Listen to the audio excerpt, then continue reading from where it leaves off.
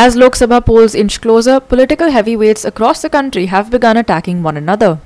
While the Congress, which has been struggling to get any traction, is carrying out several outreach programs across the country, the incumbent BJP continues to portray confidence of a sure win in 2024. Here's more. Congress's AICC desk in charge for Goa, Manikam Tagore, is on a state visit to Goa, wherein he met GPCC's top brass to take stock of the party. Following the meeting, the party held a press conference where Manikam Tagore attacked the BJP for silencing the opposition in Parliament. Listen. In Parliament, for the past 1 week, the opposition parties have been not allowed to speak, and particularly the BJP members in Delhi are blocking the Parliament functioning. First time in the history of Parliament of India, ruling party is involving in the adjournment of Parliament. Only the ministers were allowed to speak in Parliament. All the 18 opposition parties, no member has been given opportunity to speak. Mr. Rahul Gandhi ji, who wanted to speak from Thursday, because the allegations made by the defense minister, law minister, parliamentary affairs ministers and the sports minister, he wanted to clarify and he wanted to put his views.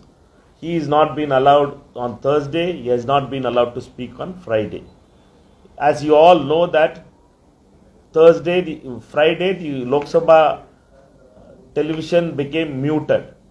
First time in the history, there is no voice of Lok Sabha has been aired out.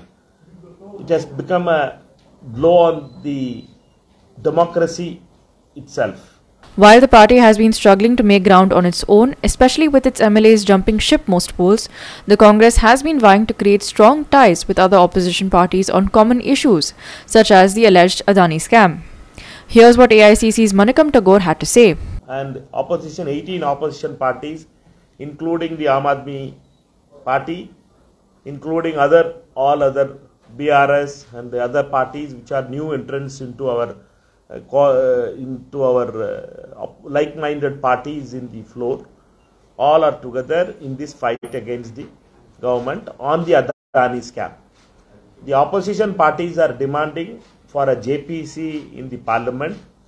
We want a JPC on the Adani scam. All the 18 parties are together in this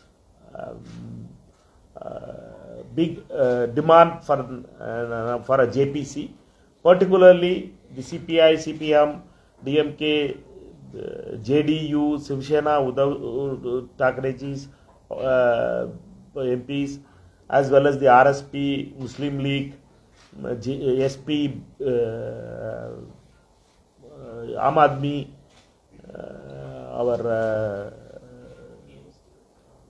except TMC. Except TMC, all the opposition parties, 18 parties are there.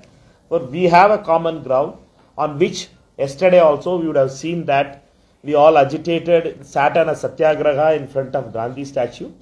Day before yesterday we were having a human chain of MPs in the parliament building where our Lok Sabha MP from Goa was leading from front in yesterday's demonstration in Gandhi statue Satyagraha also and in the human chain also.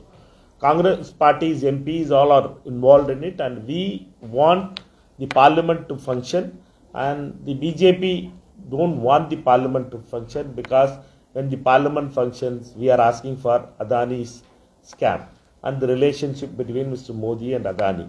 When asked about the party's Lok Sabha preparedness, Tagore had this to say. For the Lok Sabha candidates, Congress working committee has to be formed. Raichur Congress has authorized Mr. Kharge Sahab to form the new working committee of Congress party with 50-50, that is 50% of the youngsters who are below 50. In all other appointments also, now Congress party will have the follow-up of 50-50 model, where 50% office bearers will be below 50 and 50% will be above 50. With that model, with that new CWC, when it is formed, it will be discussed in the CEC, in the CWC, and decisions will be taken. Vincent Rosario, Subhashish Goekar and Nikhil Zarni for GOA365.